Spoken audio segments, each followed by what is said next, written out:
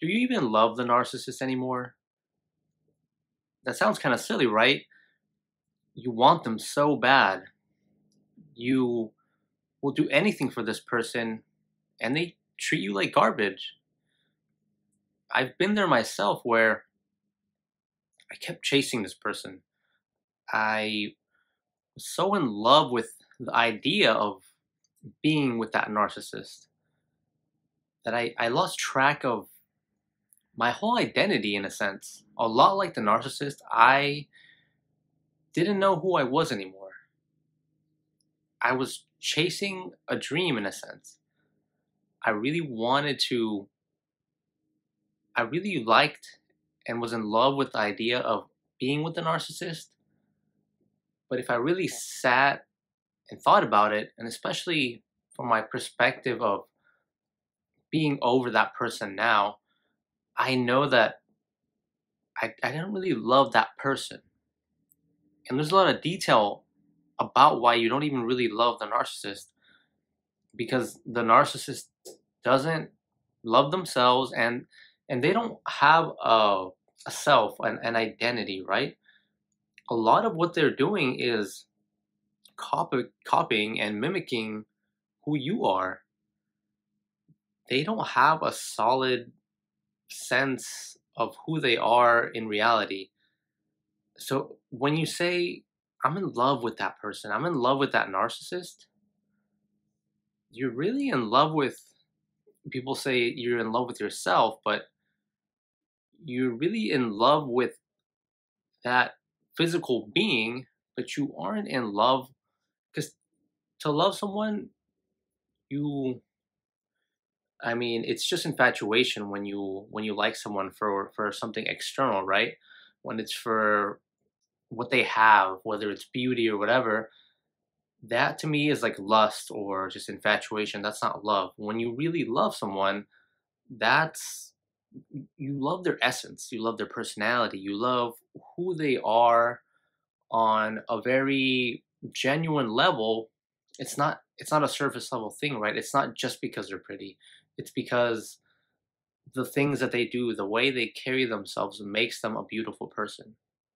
When you really look at them, when you stop, when you get out of that haze, that spell they put you under, and you look at them through a clear, rational lens, which is tough when you have been trauma bonded to the narcissist, when you're in love with this person, when all of these things that cloud your rational judgment. And it's easier to see, right? It's always easier to see from a third person perspective when you look at your friend's relationship and you see how their partner is treating them like crap. It's easier to see it because you're not emotionally involved. You are looking out for your friend's best interest, and you're seeing it like a math equation, right? You're seeing it in this like, well, they're doing this, this, and that, and that is not good because it's doing this, this, and that, and your emotions aren't involved, right? But when you're in that relationship, your friend isn't seeing it that same way because when their partner does something terrible to them, like yells at them for no reason, or maybe like cheats on them, and they backwards, they do these like mental gymnastics where, well, yeah, maybe he did like didn't call me for 3 days, but yeah, like I'm so, they really want that person so bad that they use their emotions and their feelings about the situation to rationalize what happened. It's like, no, but they really do love me, and I want, it's, there's all these things going on inside of us where, like with a narcissist, they do all these terrible things to us, but because we want that person, because we want to keep having that feeling, because we want to keep being in that relationship with that person, we excuse all the bad things and kind of replace, when they do terrible things to us, we kind of brush it aside and we kind of try to replace it with like like it's future, it's hope, right? It's like, but I'm gonna keep being with them, and I'm gonna get that little crumbs of joy that I get when they're nice to me sometimes. When I was dating the narcissist, at a certain point, you get so caught up in the drama. You get so caught up in, I see, as human beings, we are these very goal-oriented creatures, and even when you think you're not in that state of mind, you are. Whether it's, what do I want to eat? Who do I want to date? What am I? Even when you're just daydreaming, you're always reaching for something. And with the narcissist, I just thought, I really want this person. And, for me, for everyone it's different, but for me, it's just very pretty girl. At least on the outside, that was one of her only redeeming qualities. But I just really wanted to be with this person. I really wanted to. She's just pretty. I wanted to be with her, and nothing was gonna stop me from being with this person, no matter what. It doesn't matter if she treated me terribly. It doesn't matter if like I was gonna end up in financial ruin, which I did. But whatever reason it's causing you to go after this person, it's also, you're chasing a feeling. When you want to go eat something, you're chasing a feeling. When you want to get that dream job, you're chasing a feeling. And that's what I noticed about what, do we really love the narcissist still? Do you really love that person? That person that's all like fake, that person whose persona is all made up. It's like like, if you notice what the narcissist does, they mirror a lot of your actions and your words. They're studying you. They're not that sweet, nice person that you might think they are in your head, or that you're hoping they are in your head. They're a very cold, calculated, manipulative person.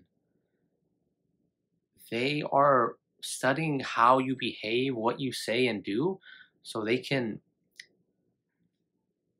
plan and plot and repeat back to you the perfect thing the perfect thing to say to push your buttons. If you like, for me, I've always kind of been like a hopeless romantic, and I've wanted to find like true love, right? Whatever, oh man, whatever that means these days. After I'm just, after dealing with a narcissist and so many failed relationships, that's like a tough topic to speak on. But the point being that the narcissist saw that in me, and they started playing that game. A narcissist is obviously not looking for true love. They're looking for supply, right? They're looking for what they can get out of you.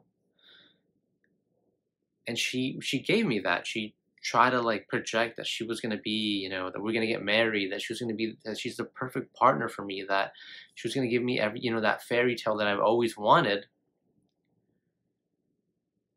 And of course it was all a lie, and it ended very badly because it's betrayal. You betrayed yourself, because a lot of people, a lot of people say they see these warning signs. Especially if you, the type of people who get into relationships and get stuck in relationships with the narcissist, they're very caring people. They're very giving people, and because they are that type of person, even though sometimes naivety and our feelings and emotions and all that clouds our judgment, we're still highly intelligent, astute kind of people, and we know what people's needs are, and that's what gets us. We try to please a narcissist, but a narcissist has no pleasing. If you recall your experiences with them, you might be able to please them, and sometimes it lasts a while, right? Sometimes it only lasts like a few minutes, and then they're back at it again, because they don't have a sense of self.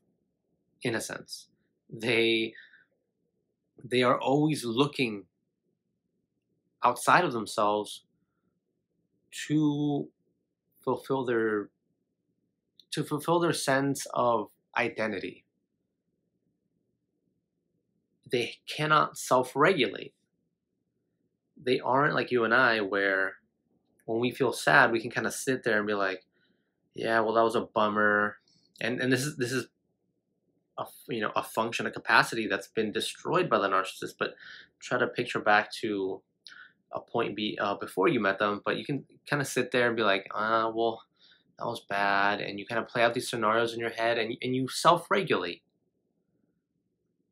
because you know who you are. You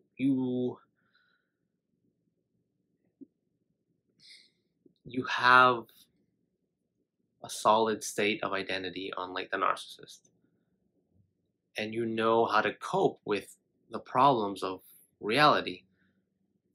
But let's say, like, I'm trying to paint you a picture of what goes on in the narcissist, so you can see that this person is that you don't really love this person. You love whatever they kind of reflected back to you. Imagine having to create a false identity because whatever happened to you in your life, whether good or bad, there's so many theories on this, but whatever happened to that narcissist, they don't like what happened. So they create this kind of false identity.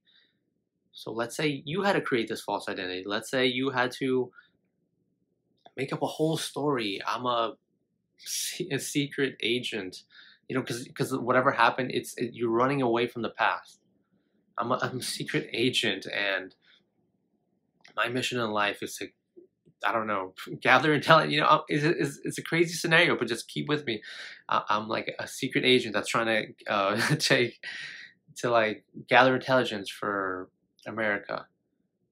And you have to hold on to that identity so tightly because whatever happened in the past, this reminded me, if you guys have seen the movie The Bourne Identity, right? Like where they erase his memory from the past.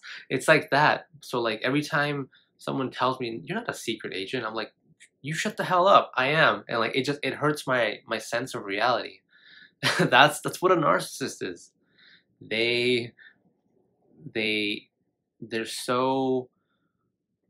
They're holding on to dear life by a thin thread, and that thin thread, imagine if you created this false persona and that was your whole identity, how fragile your life would be, how chaotic it would be, right?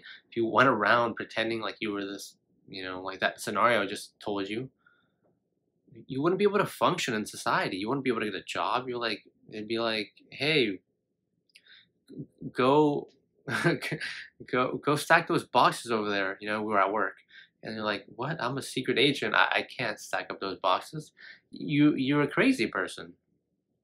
And that's really mean to say, because at the end of the day, they're still a human being, but you don't really love that person.